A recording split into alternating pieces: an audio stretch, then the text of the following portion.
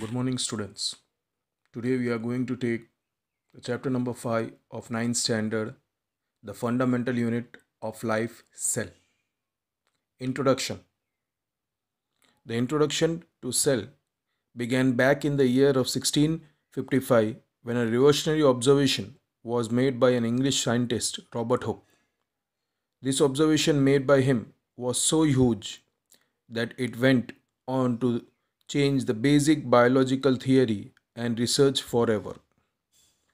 So, how was the cell discovered? Robert Hooke was examining a dried section of the cork tree using a crude light microscope. In this analysis, he observed multiple small chambers, which he named the cell. The word cell is derived from a Latin word cellula, which means little room. There is an image of the Robert Hooke cork cell first, and second is the image of the crude light microscope. The next topic is what are living organisms made up of? To understand this concept, let us take an activity. Let us take a small piece of an onion bulb. With the help of the forceps, which is available in the dissection box, take out the skin, that is from its epidermis part, then put a thin layer immediately in a watch glass containing water, which will prevent the peel from getting folded. Let us take a glass slide, put a drop of water on it, and transfer a small piece of peel from the watch glass to the slide. Make sure that the peel is perfectly flat on the slide.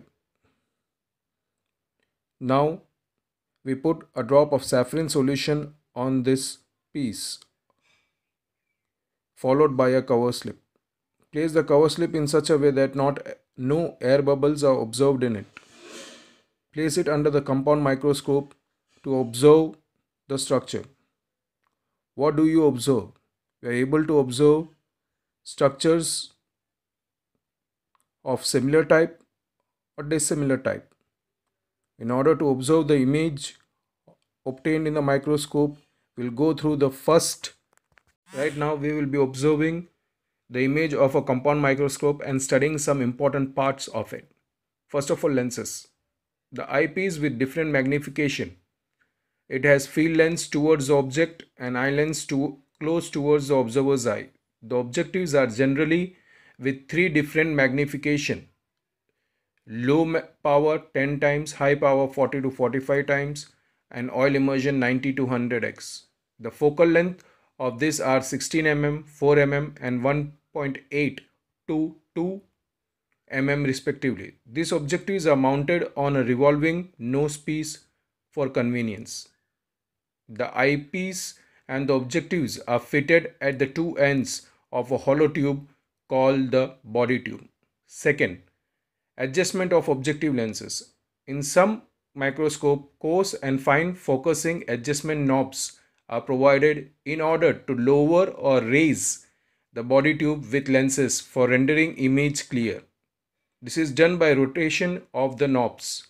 The coarse adjustment is meant to bring to object into vision, whereas the fine adjustment is used for focusing finer details. Third, stage. The object to be observed is kept on the glass slide and placed on the stage. It may have clips to keep the slide in a desired position or a mechanical stage for horizontal movement of the object. In some microscopes, the stage may be raised or lowered with coarse and fine adjustment for focusing the object. Next, mirror. The mirror reflects the light which is transmitted through the object for observing it. The mirror has two planes, one concave and the other plane.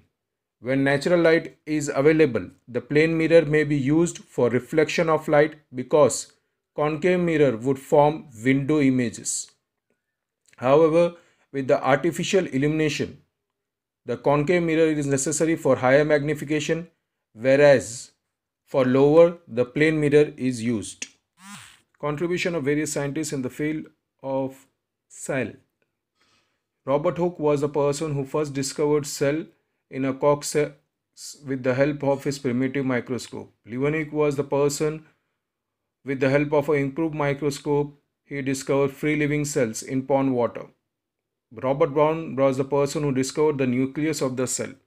Purkinje was the person who coined the term protoplasm. Skeleton and Schwann were the person who gave the cell theory. Rudolf Virchow was the person who suggested that new cells arise from the pre-existing cell by the process of cell division. Watson and Crick were the person who gave the DNA structure. What is cell theory? Cell theory was given by Skeleton and Schwann. The statements are: every living organism is made up of cell and cellular product.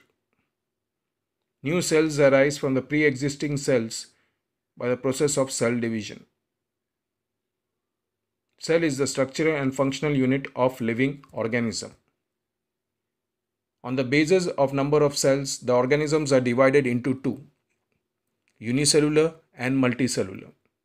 Unicellular organisms are those organisms which have only one cell, single cell, whereas multicellular organisms means those which have more than two cells. Example of multicellular organisms are human beings, whereas in case of unicellular organisms it is amoeba. Topic is different type of cells. In this image you can see stem cells, bone cells, blood cells, muscle cells, fat cells, skin cells, nerve cells, endothelial cells, sex cells, pancreatic cells, cancerous cells. Now there are different types of cells. In that, the smallest cell is Mycoplasma gallisepticum, a parasitic bacteria which lives in the primate bladder, waste disposal organs, genital and respiratory tract, is thought to be the smallest known, capable of independent growth and reproduction.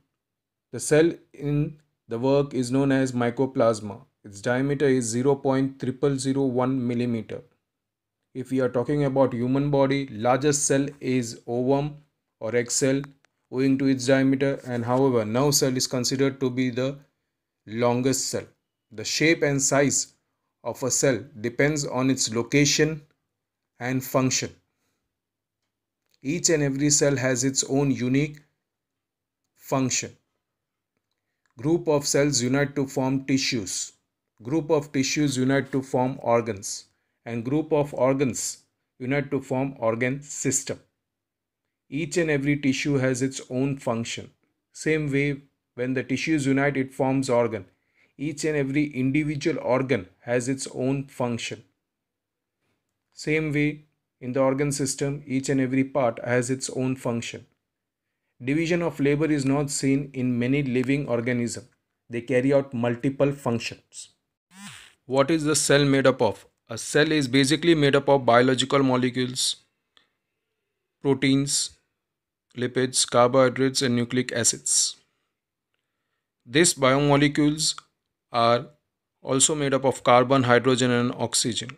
Proteins and nucleic acids have nitrogen. What is the structural organization of the cell? Each cell has smaller structures called organelles, which vary in number, size, and types between different types of cells. In specialized cells, the shape and organelles are closely related to functions. Cells are organized into tissues and further into organs, organ systems, and finally organism.